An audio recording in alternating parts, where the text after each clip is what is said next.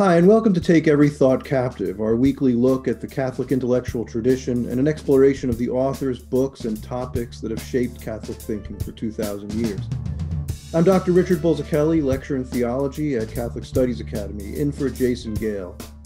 And I'm joined this week by Dr. Smith, our lecturer in philosophy at Catholic Studies Academy, and Mr. Joe Grossheim, doctoral student in philosophy at the University of St. Thomas, Houston Center for Thomistic Studies, where he works as an adjunct professor.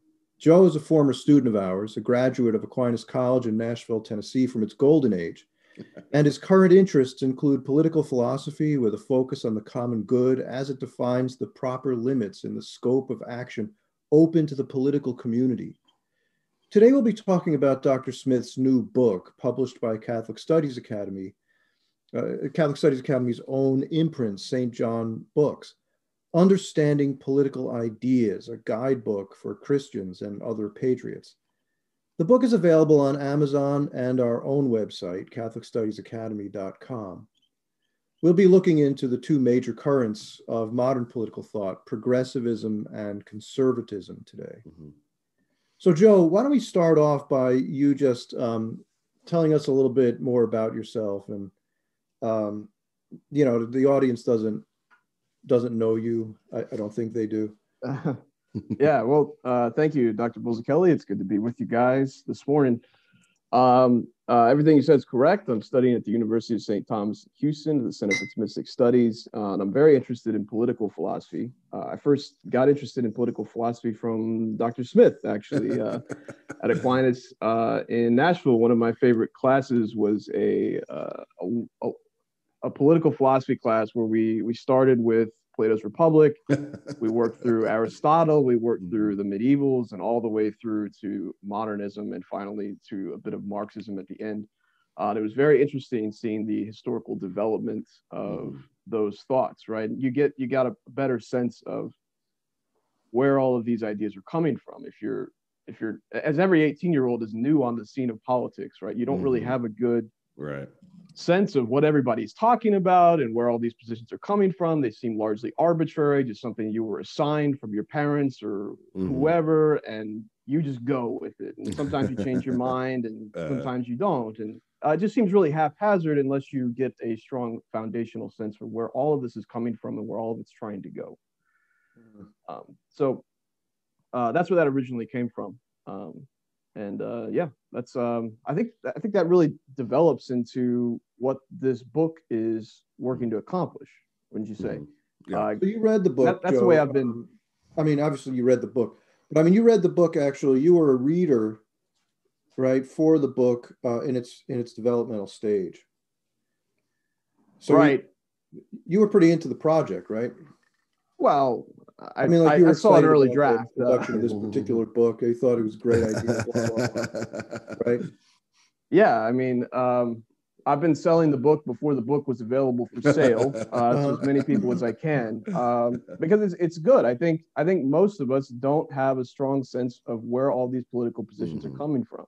Right. And in order to make informed arguments and take informed positions, you've got to be informed on what these people are saying, what their terms mean, what their goals are, what more importantly, and something that Smith brings out in the book, right, is what sort of anthropology underlies all of these different positions as well, right?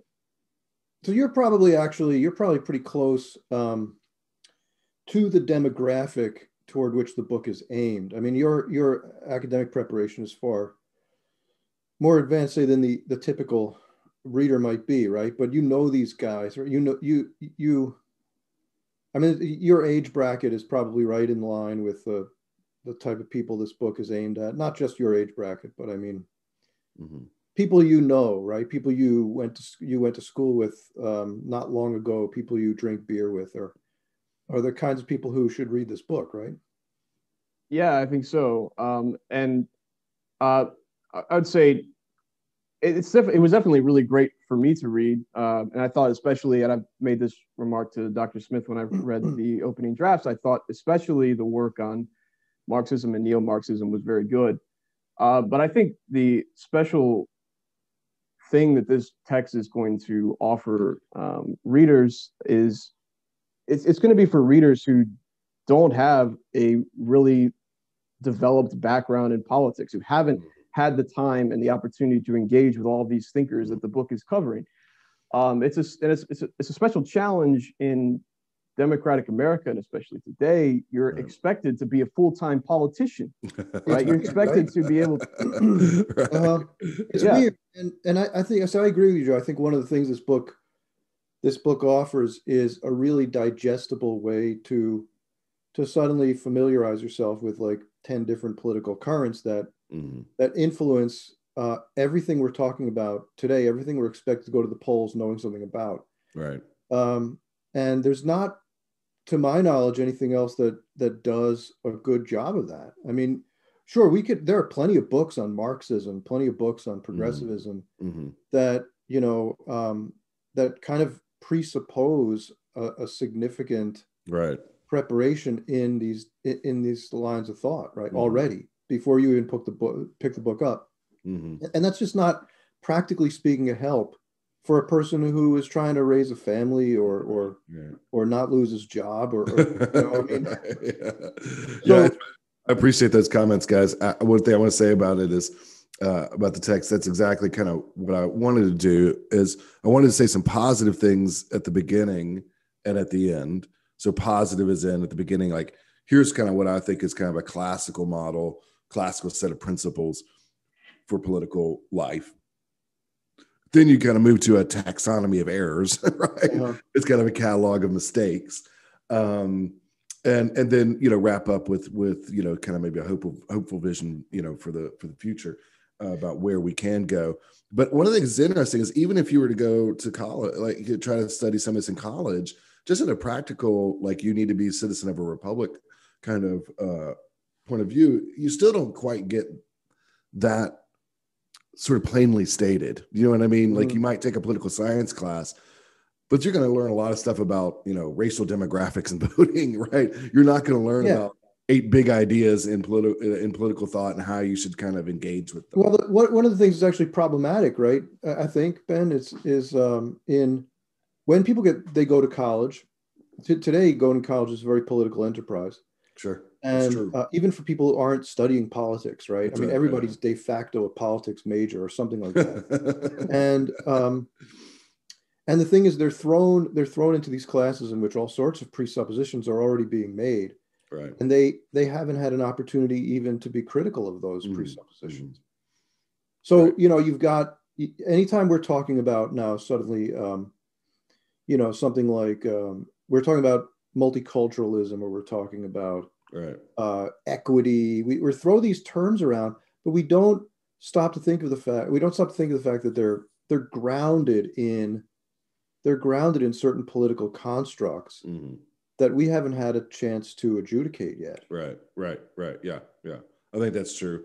And I think it's just kind of a failure, you know, just a deficiency in our contemporary curriculum. Again, especially for America, it's really interesting when you read the founders on some of this stuff of America, and that's something I've done more in recent years than in the past. You know, how clear they were on the importance of having a well-educated citizens, citizens who could think about ideas, who appreciated and loved liberty, rightly conceived, you know, that sort of thing, you know, and that they're very clear. And I kind of wonder what they would say today, that an ignorant populace really isn't capable of functioning as a republic. You know, so anyways, I mean, that's, I think that is something that this book is trying to remedy, and that is a deficiency in a lot of our higher education. So now we were going to talk today about progressivism and conservatism. And it's funny, the labels we usually use are liberal and conservative. Like that's the more common thing, sure, I think. But in recent years, people have become more familiar with the term progressive. Right. Yeah. And it's funny because, you know, there was a time when obviously progressivism was a major current, and then people called it progressivism, right? Mm-hmm. But there, at some point, we stopped using that word. Yeah. And we started juxtaposing conservative and liberal, but those are sort of misnomers, aren't they? Yeah, they are. I mean, one of the things as you'll notice, I avoid using the word liberal in this book in the common way, almost universally. I mean, I think I mentioned it in its common usage maybe twice or something, but I really try to change that. Just because I think it's misguided and unhelpful the way we use the word liberal today. Liberal really should be for people like Milton Friedman and Friedrich Hayek and people who are, we consider on the right in the sense that they're for liberty, right? They're people, the libertarian movement is liberal, actually, right? In the sense that what they really espouse is individual liberty. So liberal, I think, really should be held for classical liberalism that grows out of the thinking of people like John Locke, also to some extent Thomas Reid and the Scottish common sense philosophers. And then, in the United States, of course, we can find it espoused, to one degree or another in some of the founding documents. Certainly, I would think of Thomas Jefferson as being a classical liberal. But, I think Thomas Jefferson would be highly disturbed by the people who travel under the term liberal today, right? Mm-hmm. He would think that they were not liberal at all, as in the sense, not people in favor of individual liberty. Conservative, right? So I actually really like the fact that the left-wing political folks have taken on the label progressive. And I know that's what they did, do it for themselves for rhetorical reasons, but I actually think it's just more accurate. I think it's a more accurate label for them, and makes it a little bit clearer, what we're usually kind of going between is progressives and conservatives, right?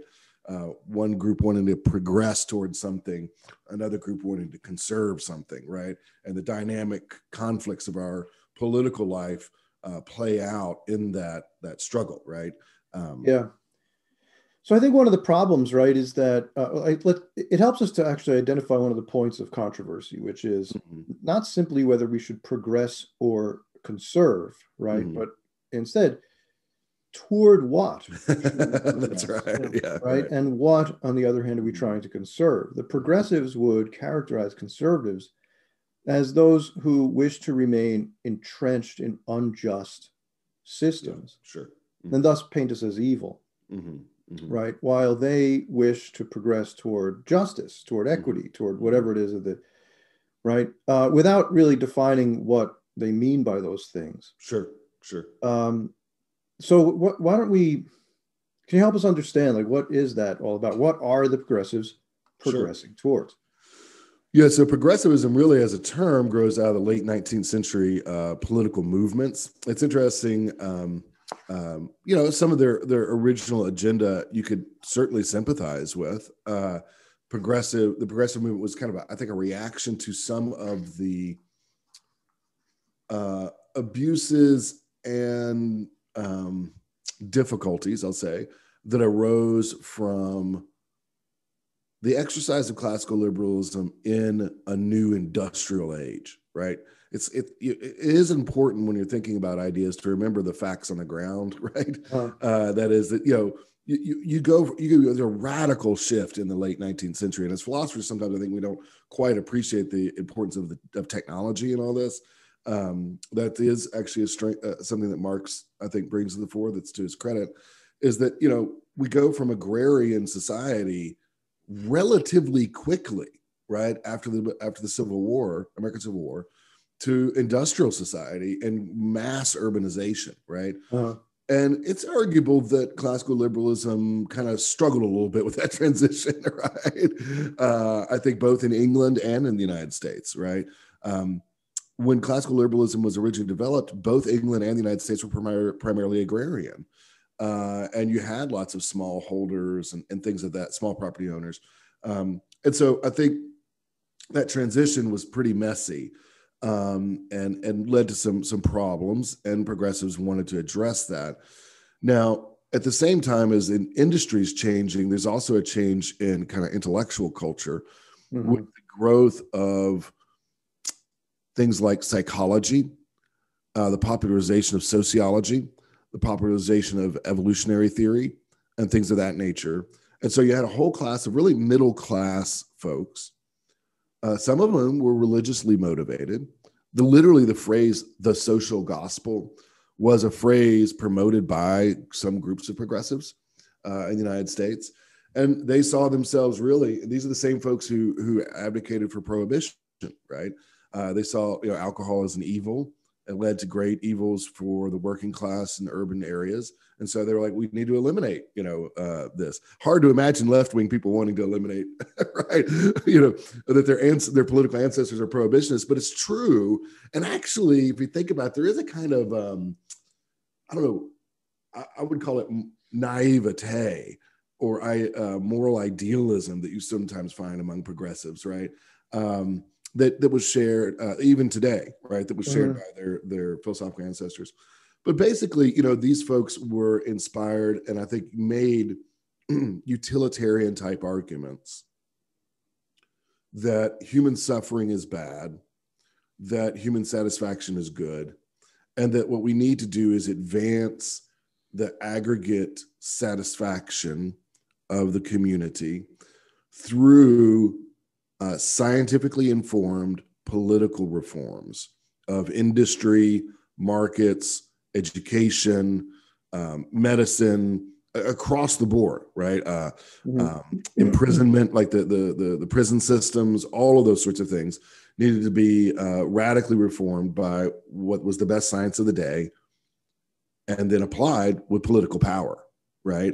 And they were very clear about this, and their opponents were also clear that they saw this as a a growth in government beyond the constitutional limits set on government in the United States, that it went beyond the protection of individual rights, and as such, they often oppose it as an unwarranted growth, right, in government.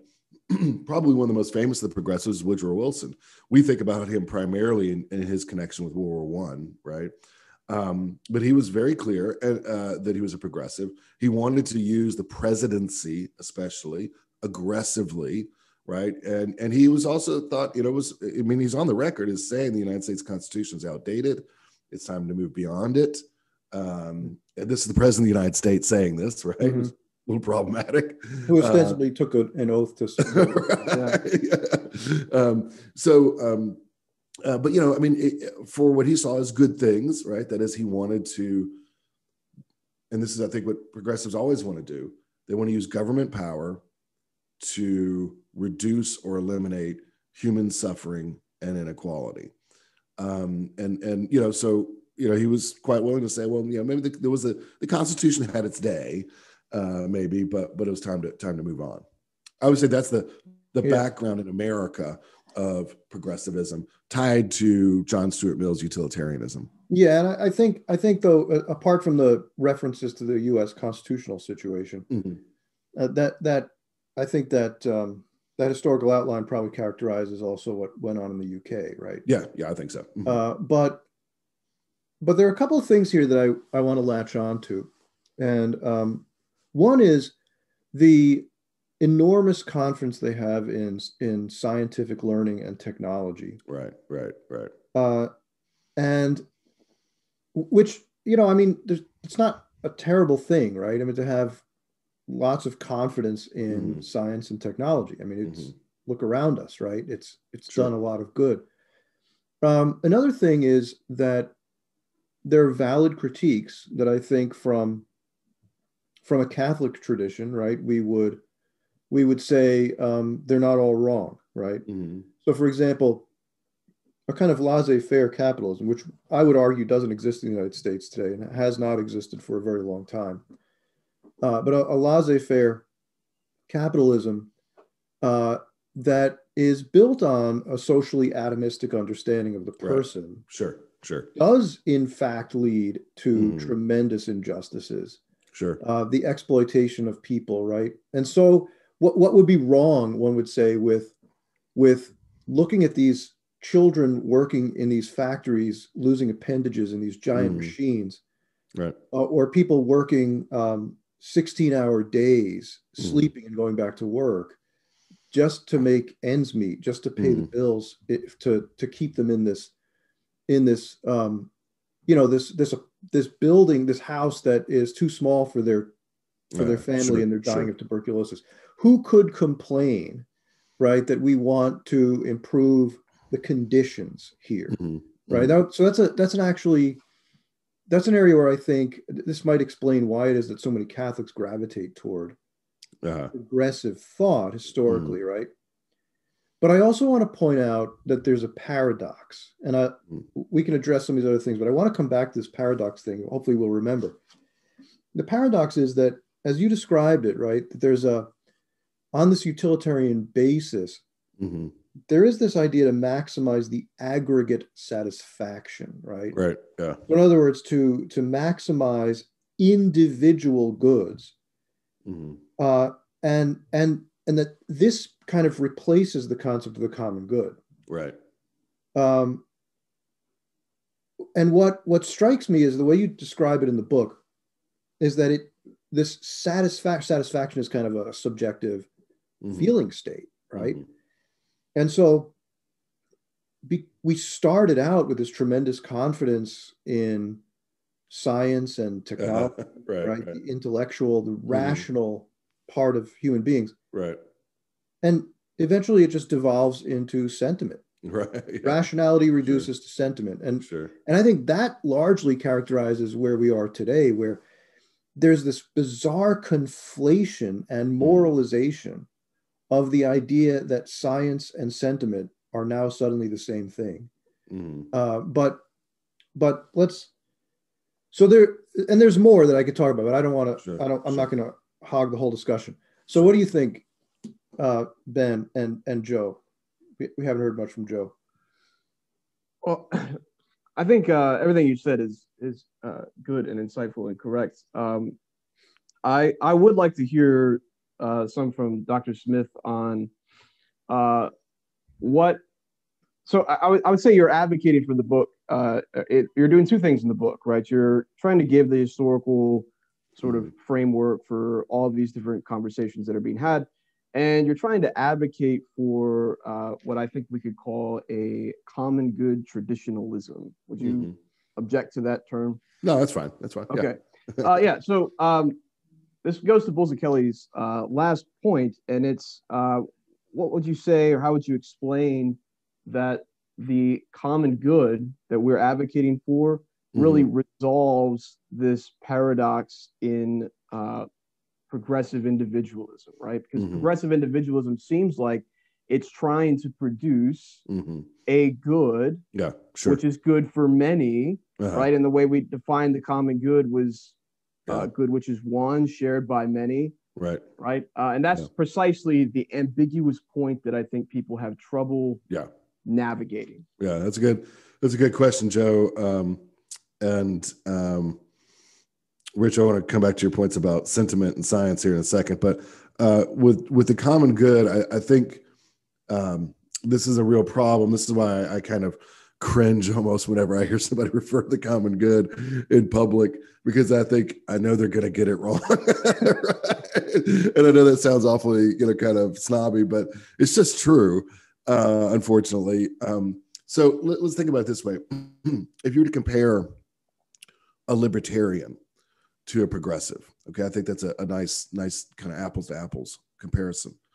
Both the libertarian and the progressive are advocating for the individual good, right?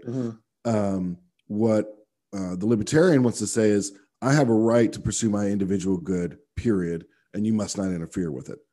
What the progressive is going to say is, well, actually, we're going to amplify the individual good as much as possible. And in order to do that, we may occasionally curb your pursuit of your individual good, right? But what's at stake there are they're both arguing, they're both pursuing the individual good, right? One is pursuing it in terms of a large basket of, of the individual good of many people. The other is pursuing just his own individual good. But both are dedicated to the individual good rather than the common good. The common good is above both. And I think if what we're doing here is we're like, I should be able to pursue my individual good, we should pursue the most for the most number, right? And that's the conflict, right? Where we're pulling against each other. That's defining the conflict only in terms of the individual good, which is actually an inferior good to the true common good, right? The true common good, right, is any common good is a good one in numbers shared by many. And in politics, right, it's civic happiness, right? Or which comes down to basically the just development, use, and exchange of basic goods and services. So that's a higher good. See, that's what I want to do is I want to break this impasse between the two by saying, look, actually, it's still your good, right? But it's your common good you share with others.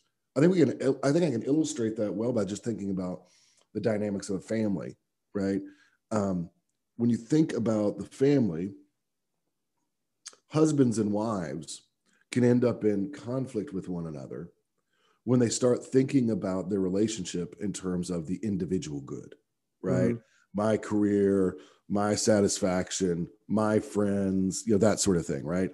And they start to pull apart, right? Because the individual good is not a shared good, right? Yeah, right. You started going in different directions. Yeah, you start going in different directions, literally, right? And the common good, though, right, of the family is domestic felicity, which involves, right, the union and mutual support of the spouses and the procreation and education of children.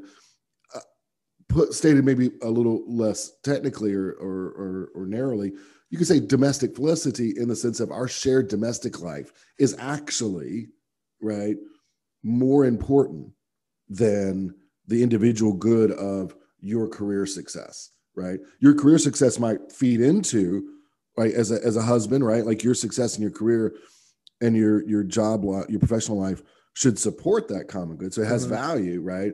But it's a subordinate value to domestic felicity as a whole.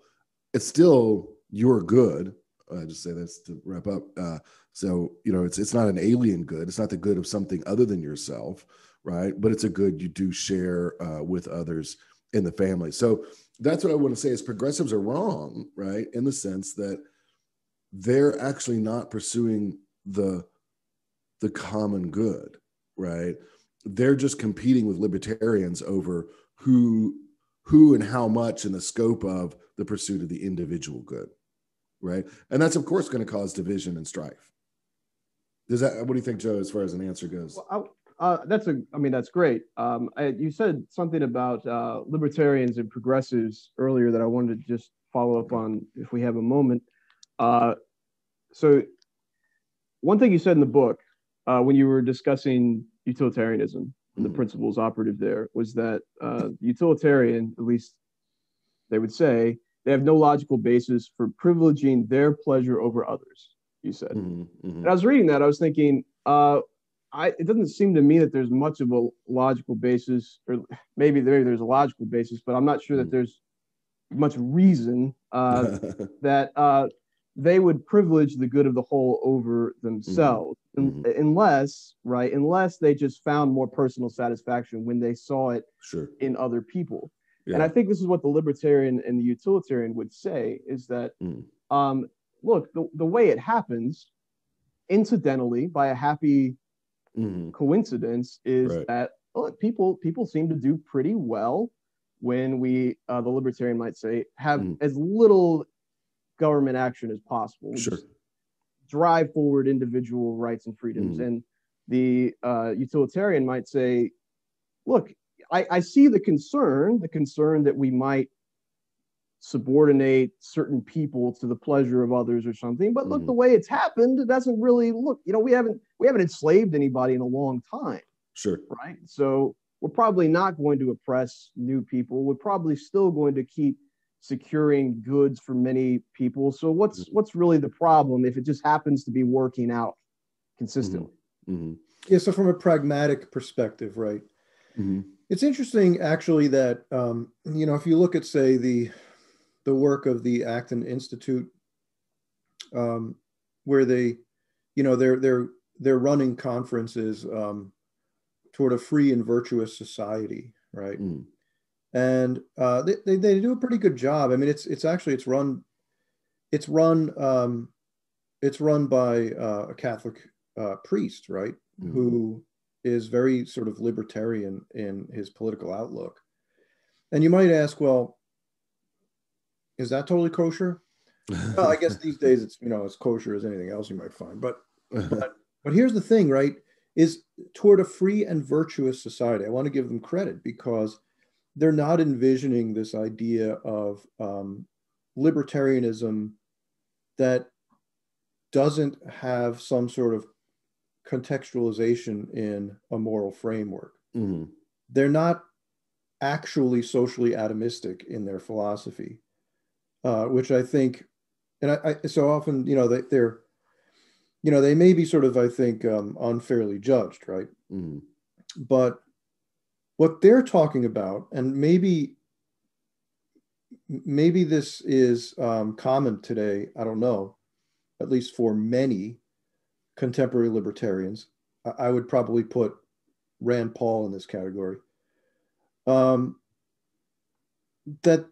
there is a moral framework, right, from which they operate, and that it's really a pragmatic judgment that they're making, like you described. That if we cultivate virtue, so we do have, in fact, this idea of a natural moral law. Mm-hmm. We do have this idea of absolute moral boundaries, right? Lines we can't cross mm-hmm. with each other, and obligations that we share toward our fellow human beings. We cultivate the spirit in us, but we constrain government in such a way that it allows the maximum scope of human self-determined action. Mm-hmm. Then the result is, pragmatically speaking, likely to be that we actually do achieve all these great goods, mm-hmm. That people will orient themselves toward the pursuit of the common good if mm-hmm. left to their own devices, given a proper moral foundation. What do you think about that? I think that's interesting. I think it's a fair assessment of some libertarians. Not, I think, libertarianism as a whole. But as a sort of working approach to political life, I think that's probably fine. And in some ways, probably something like the founders of America envisioned, mm-hmm. In terms of one of the things that I was just wrong about for, 10 years or more, with respect to, say, a philosopher like John Locke, who I'd studied a lot. I just hadn't read everything. I've read a lot more in the last several years. A lot of his letters, for example, which is really cool because you get kind of his informal ways, like what he really believes when he's writing to his friends, right? Uh-huh. And, he talks about happiness a lot as the goal of human life. You'll find him in places talking about that in terms of pleasure and pain. And you're like, oh, okay, well, he's just a utilitarian, I see. But then you'll also see him sometimes say, well, there's true pleasure and there's false pleasure, right? And you're like, oh, okay. And then he'll sometimes say true happiness and false happiness, right? Like, okay, what's the distinction? And in a couple of letters, he says that true happiness is the perfection of a rational nature. And you're like, oh, well, it kind of sounds Aristotelian, right? I wish he kind of said that more often, right? Now, maybe that was just kind of like everybody a lot of people sort of assume that, right? But that's just something I came across that line. I was blown away. I was like, I've kind of misinterpreted this guy for a long time because I didn't know that he had this kind of teleology in the background. So then you just kind of think, okay, well, what's he really up to then? He's of the view, and this is different than Aristotle, okay? John Locke's of the view, kind of like what you're talking about, that there are moral ends. That's very important, right? But he's also the like there are set natural moral goods, right? But he's of the view that those are best pursued with as little government as possible, right? That is, with the government basically protecting what he construes as individual rights. right? Natural individual rights. That's important too in Locke. These are not socially granted. These are socially recognized, but they exist prior to legislation. So they're natural rights. Excuse me. Now, that said, I think he is disagreeing with Aristotle, right? I think Aristotle had a broader, higher view of the role of the polis and political authority within the development of the perfection of the rational nature, right? But it's still Aristotelian in the sense of, he recognizing that is, right, that there is a genuine form of happiness. There's false forms of happiness, and it's rooted in this kind of perfectionist account. So I think that's possible. I think where, excuse me, I wouldn't want to justify it on utilitarian grounds, though. That's I think as a rough and ready way of, kind of like if you were persuading someone to not cheat on their wife or to end an affair, you might kind of lead with, hey, man, this is going to lead to a lot of suffering in the long run. You might start there, right? Because, hey, that's not a bad place to start, right? But, your ultimate reasons are deontological, right? That your ultimate reasons are, this is unjust, right? For you to cheat on your wife, right? Or teleological, and you say, this is diminishing your virtue and happiness. You might not start with that, though, because, if somebody's in an affair, that might, my moral excellence might not be the first thing that, you appeal to. But the problem with utilitarianism, right, is that it's just false, right? We gotta say it's false and ultimately irrational because it doesn't give you, I think, a good principle for distinguishing between pleasures. Mill at the end of the day will say, well, there are some higher pleasures and lower pleasures, right? But pleasure, but really it's kind of like, well, if you're a good English gentleman, you'll agree with me, right? About what those are. Well-bred. That's right. And again, there's a certain truth to that probably, but it doesn't give you a reason. It doesn't give you a rationale for, if I can have the pleasures of family and a mistress on the side, why not, right? It doesn't give you a good rationale. And maybe I'm clever. I'm not going to get caught. So that's what I see as a problem. And then politically, so I think it's false just as a groundwork for ethics. But then politically, the problem is it almost gives you an endless grounds for the expansion of government and law, right? Like anytime you say, hey, this could improve things, right? Then you can say on a utilitarian basis, therefore, let's do another political program. Let's do another, law or whatever. And, I'm not against programs or laws in principle, but at the same time, I think from the perspective of the common good, once those programs and laws begin to encroach upon the proper operation of the parts, right, then you've got a real problem, and it's a problem about justice, right? So I hope that gives you some answer to, I can see how you could kind of have small government and a good, robust view of happiness. I could see that, but I don't think you could do it on a utilitarian basis. I think I think utilitarianism is false, and it's problematic for the reason I stated in political terms. Joe, does that answer your question? And Rich? Well, I want to pull you back to just one claim. This claim that there's no logical basis for privileging my pleasure over others. Okay. So I wonder what's the basis for privileging others' pleasure over mine? Why would I ever do that? So I think for Mill, it's not to the exclusion of yours. It's just he wants to say egoism is false, right? And oddly enough, this is the weird thing because utilitarianism is a version of consequentialism. But oddly enough, at the end of the day, in his work Utilitarianism, he says pleasure is good in itself. It's the only good in itself, right? So he does recognize there's one good in itself, right? Pleasure, right? Because it's good in itself, it's not good because it's yours. It may include yours, right? So it's not an altruistic theory, strictly speaking. It's not like, oh, I have to, leave my pleasure out of it altogether. But I just need, because pleasure is good in itself, I should just be aiming towards the maximization of pleasure in general. Well, but the pleasure is always subjective, isn't it? Right? Pleasure is always someone's pleasure. So why not mine? I think this is the weakness, right? In that it may be yours, but so maybe like this is probably true. Is at the end of the day, Mill wants to kind of sneak in a little bit of rationality and virtue here, right? And this often happens with these kinds of theories, right? But it becomes totally ad hoc, right? I mean, it has no foundation. Yeah, that's right. I think at the end of the day, he would say it's kind of like say we were dividing up a pizza, right? And the way to create the most satisfaction for all of us, right? Well, the way to create the most satisfaction is for all three of us to be very satisfied, right, with the calculus, right, with the outcomes, right? And so we're going to divide it up probably roughly equally, right, or something like that, right?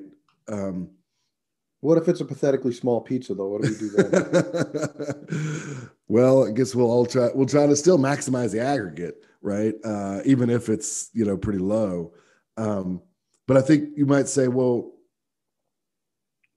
why should I be consistent? Because really what he's making here, I think, is a claim like, look, you pursue pleasure, you pursue satisfaction. You need to pursue satisfaction, and since satisfaction is a good in itself, it should be pursued consistently across the board, regardless of whether it's your good or somebody else's good, right? Your pleasure or someone else's. And I think that's probably, it's odd in itself, but it's also probably like underneath he's thinking you need to be consistent, which is of course really an appeal to rationality, right?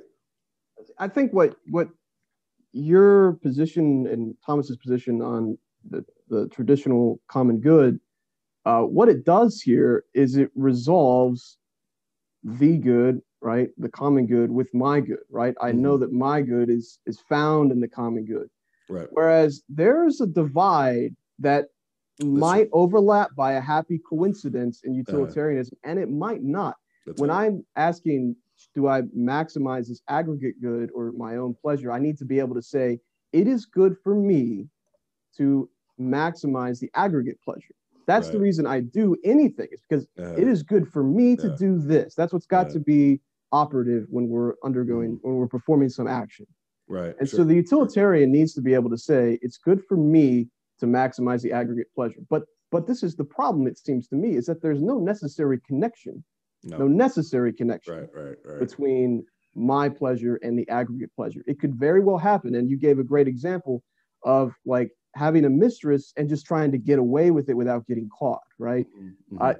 There's all sorts of ways that I can advance my individual pleasure, perhaps at the expense of justice and the common good. Sure. Right. Yeah, absolutely. And I think that if all you have is the individual good to work with, you inevitably end up, I think, in this altruistic, egoistic tension. And there's a great letter in the Screwtape Letters where C.S. Lewis has the devils talking about this, and the elder devils is making this point that there are no shared goods, right? There's only my good and your good, and there is no shared good, right? My good always comes first. That's right. And if that's it, then it's a competition, right? At the end of the day, right? And unless for some reason you try to create some kind of altruism, right? Which I'm gonna be acting for your good rather than my own. But then, like, why? That's fine with me. Right. Why? That's right.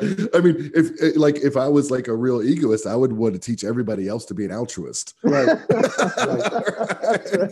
Yes. That would be like the worst evil, conniving, sort of free rider problem, right?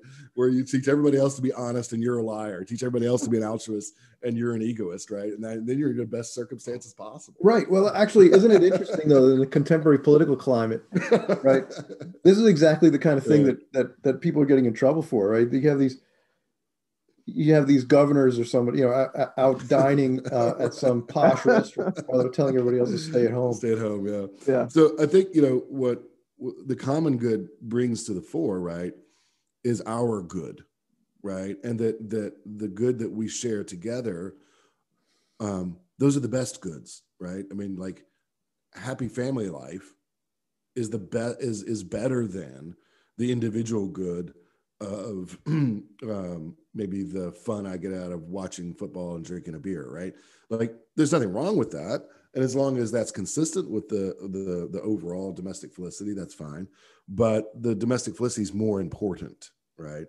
And better for me, even, right? Mm-hmm. When I'm sharing that, say, with the rest of my family. So there, I want to ask here about a certain inconsistency that I see in contemporary progressivism. Okay. Along these utilitarian lines, right? And that is the focus that they have on sort of these fringe groups. Okay. So, for example, the LGBTQ Mm-hmm. obsession, right? Mm-hmm. Transgenderism, Mm-hmm. etc., where we're trying to find these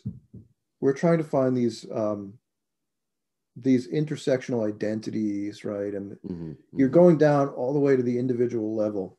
Mm-hmm. And we're saying that all of society now needs to orient itself toward the satisfaction of these people, Mm-hmm. right? And the reality is, from a utilitarian point of view, that they would be the ones that you would be most likely to ignore. You could take that approach, yeah. All right, a group of people who constitutes, like in the case of transgenders, let's say, such a small percentage of the actual population that I can't even give you a number. It's not 1%. It's 100th, 1,000th% or something, right? Yeah. So I think if I was a progressive utilitarian, I'd argue back this way. It does not deprive you or any of these other folks who are not trans of individual goods to support the individual goods of trans. In fact, it just makes the pie bigger. But right? That's the contested issue, isn't it? Mm-hmm. I mean, I think people would argue that, in fact, it does infringe upon the good of, upon other people's individual goods to do that. Yeah, I agree, and I'm in print, on opposing gay marriage on those grounds, right? Mm-hmm. That it is actually a public matter, and therefore it does actually incorporate intrusions upon the self-governance of others. But I think if you're just going with satisfaction, right, it doesn't seem that adding, transsexual satisfaction to the total aggregate should or does decrease the aggregate of most people. Uh-huh. The satisfaction of most people, right? I mean, you might say, the average person in America might say, well, it's not my thing, but whatever. It doesn't diminish my satisfaction. As long as I don't have to make their wedding cakes or something. Maybe they concede you that or something. Mm-hmm. So I do see what you're saying. I mean, there is this kind of thing, but I think if you're just thinking about it as we're going to grow the total of satisfaction as much as possible, then we probably need to eliminate things that would put it or marginalize things or diminish things that would keep us from growing that pie of satisfaction overall. I think, but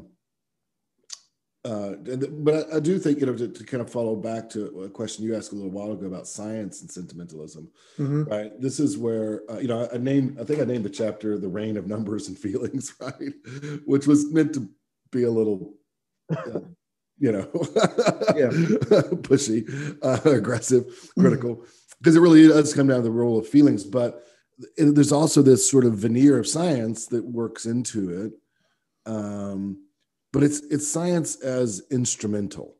And I think that's the key point here, right? That for progressives, it's not science just for the sake of rational perfection or science as it's something we contemplate or we just want to understand astronomy for its own sake, right? But this really goes back, right, to the beginnings of science when you think about Francis Bacon and people like that, where really, like you think about science as power, right? Science as an instrumental means to bring about goods that we want. So I think the progressive advocacy for science is based on the observation of its power, its utility, right, which is true, right? But ultimately for the sake of advancing satisfaction, right? Advancing, or decreasing pain. Does that make sense? Yeah, but even at the expense of individual goods or something. I mean, like, think about it. The strong connection, actually, right, that you have between progressivism and eugenics. Now, they would say, right, we're eliminating human suffering by actually, in many instances, eliminating human beings who suffer. Does that make, I mean, what kind of sense does that make? I mean, I kind of get it. It works. I mean, this is, I think, one of the most common arguments for abortion. Yeah. Is that when progressive arguments for abortion is that unwanted children, right, are going to live miserable lives, and that hurts the feelings of progressives and will hurt the feelings of the miserable person. I really do think it kind of comes down to like, this feeling of pity that happens in people towards the prospect of a child having to grow up poor and unwanted.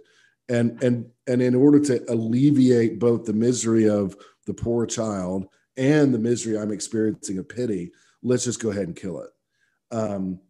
And that's fine, right? Because at that point, the fetus can't feel very much, right? It feels some, but not a lot, not as much as my feeling of pity or the misery it's going to suffer, as being poor and unwanted. Now, obviously, that is all I consider just outrageously bad moral reasoning, right? And I think really just I cannot understand how anyone thinks that way, except for original sin. But anyways, yeah. Well, what's interesting, what's interesting about it is that this is actually, I think, really this is interesting, because one could say, well, if we push against that logic, right, then might we apply it to transgender individuals? I'm not advocating that, but in fact, I would strongly oppose that. Of course you would, yeah. Right. Yeah. So, but if you follow the logic, because you would say something like this, you would say, well, we have actually some studies on the general satisfaction of people who experience transgender identities, right? And we find that both in societies in which it's not accepted and in societies in which it has been accepted for generations, the outcomes in terms of mental health are both dismal. And so this seems to be, one might argue, a form of unalleviable suffering. Should it not be the case that we just that we eliminate? Yeah, I think, so just to be clear, you're not advocating that. No, Rich. in fact, Obviously I not, would say that because I'm deontological and natural law, right. I would oppose adamantly oppose. I would protest in the street. Sure, okay. But so I think two responses would come from a progressive. One is that's primarily because of prejudice, that once we eliminate the prejudice, there really won't be this problem. It used to be the case that interracial couples suffer this kind of angst and anxiety, right? But as we've become more racially mature and equitable, that's gone away. And so if we just kind of pursue the same path here, that suffering you're talking about will just go away. How many generations do we have to do that before we realize that outcome? I don't know. It will happen. In some societies, they've been down that road for 40 years already. I think the other thing, though, Rich, is, and I think you're pointing out a weakness in this calculus, is though that I just think it's progressives, along with being utilitarians, kind of qualify it in a humanitarian way. And so again, maybe that's just a flat inconsistency. But they are openly advocating today for assisted suicide on the grounds of depression. Assisted suicide, yeah, sure. So it's not imposed by some other person, right? But they but I mean, think about it, right? That actually is the solution they've gone to, eliminating this particular person. Well, yeah, I mean, you like if you not imposed, right? Not imposed. They wouldn't say that assisted suicide is the first thing either that they would want for somebody who's no, but they've lowered the threshold even for when they're willing to administer it. Well, the point is, if you have some ready at hand solution allegedly to alleviate suffering, namely hormonal therapy and sexual transition, you should try that out first and see if that doesn't alleviate your suffering, right?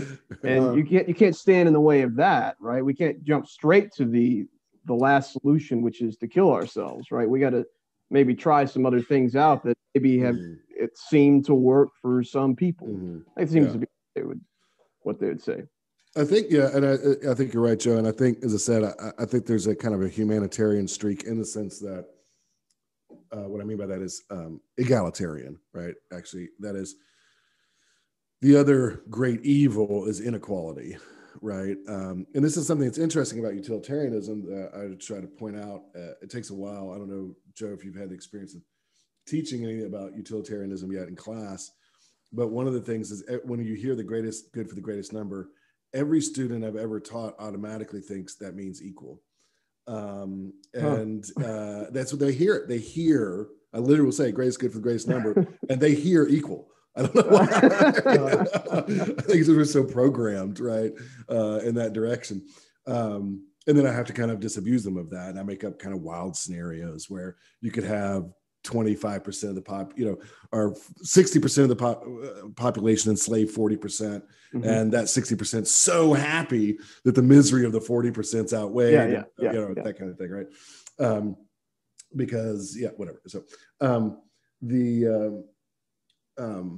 but I think that there's a strong qualifier in contemporary progressivism that maximum aggregate really does kind of mean and as equal as possible. Like John Rawls, who if you're American folks might not be as familiar with, he's an English fella, but he's really kind of the big theorist from, say, the 70s and 80s and 90s for kind of what sometimes goes by welfare liberalism or democratic socialism. And what he says is we'll allow inequalities that raise all ships, right, all boats, but including the lowest, but we won't allow any inequalities that don't, right? So if your inequality is just, your enjoyment of inequality is just, I enjoy, I don't know, playing polo or something, like you're really just fabulously rich, but it doesn't benefit the whole, then we're not going to allow that. But if it does kind of raise the ships, right, of the lowest, then we will. So I think he talks about a kind of utilitarianism that's qualified by a commitment to equality. So I think that's kind of, Rich, where progressivism moves, right? I think it sort of throws in that qualifier again, as equal as possible. Except though, I go back to the euthanasia thing, right? So-called, because actually we see now in some of these very progressive places that people are advocating for and indeed practicing physician imposed death, even without the consent of the person, right? Yeah, and I think that that's kind of a logical outcome in the long term. Yeah, and I think so. I just want to point it out because I think that it is the logical outcome. It seems to me that this is where these roads lead. And I think once you've eliminated all unnecessary suffering, right? I think maybe if I was a progressive, right? So right now I might say there's a lot of suffering that's unnecessary and a lot of inequality that's unnecessary. Once I've eliminated all of that, that might be the best option in some cases, but usually it's going to be, kind of at the end of life cases or incurable depression or something like that, but again, for the many, it's not going to happen. And I think the appeal here, and this is why I say progressivism is just a disaster, is because in the book, in the chapter on progressivism, because this really is a mere sentimentalism. And I really do think a lot of it, this is so weird, a lot of it does come down to pity, which I know seems weird, right? Like, shouldn't we pity people? And I would say, yeah, sure. But somehow, like, our experience of pity motivates us to want to do very strange things, right? You know what I mean? Like, I don't know why, but it just does. And so pity trumps, right, logic. It trumps natural law principles, deontology, virtue, natural teleology, all those sorts of things. But there are people, though, who in this grand calculus are not entitled to pity, right? And so they become the new marginalized. And you know, as Giorgio Agamben puts it, right? They're la vita nuda. They're just bare life. They're merely alive, and they're not really persons. And you can eliminate them. And this is where I think, you know, the contemporary landscape, you see people talking about conservatives from the progressive side in these kinds of categories. It seems to me. Yeah. We haven't talked much about conservatism, so sure. Joe, did you want to say something real quick? Well, I just a thought on pity. It was interesting to me when you were talking about it the first time, and it reoccurred to me just now that, you know, pity really should move us to help other people. What's interesting was when you were talking about it for the progressive, pity, it seems, is something to get to. What we want to do when we feel pity is get rid of our pity, and not to deal with the object of our pity in the world. Right? Yeah. Whatever happens to that object doesn't matter as long as my feeling of pity goes away. That's right. I just thought that was really extraordinary. True. Yeah, right. That's the way it works. And I think it's a kind of, I mean, frankly, it's a kind of softness, right? That's weird. It's like, I can't have negative emotional experiences, right? Actually, when you think about, and that's awful. I mean, you think about human life and history. And you go back to Aristotle and the Greeks, right? The Poetics. Aristotle talks about tragedy as the highest form of drama because it invokes the feelings of pity and fear. It's cathartic for us to good things, right? Those passions. Yeah, it's funny because, you know, the Catholic teaching on, you know, the response of the Catholic Church to things like euthanasia and abortion along those very lines is precisely to point out this this fact that what it seeks to do is insulate the subject from the suffering that he's. I can't bear the feeling, so I'll eliminate the object. Right. That's crazy. All right, the problem isn't really grandma's suffering; it's my suffering. It's my suffering. My suffering over grandma's suffering is just right. Join us on our next episode as we cover conservatism. Until then, check out all of our content over at CatholicStudiesAcademy.com. Until next time, God bless.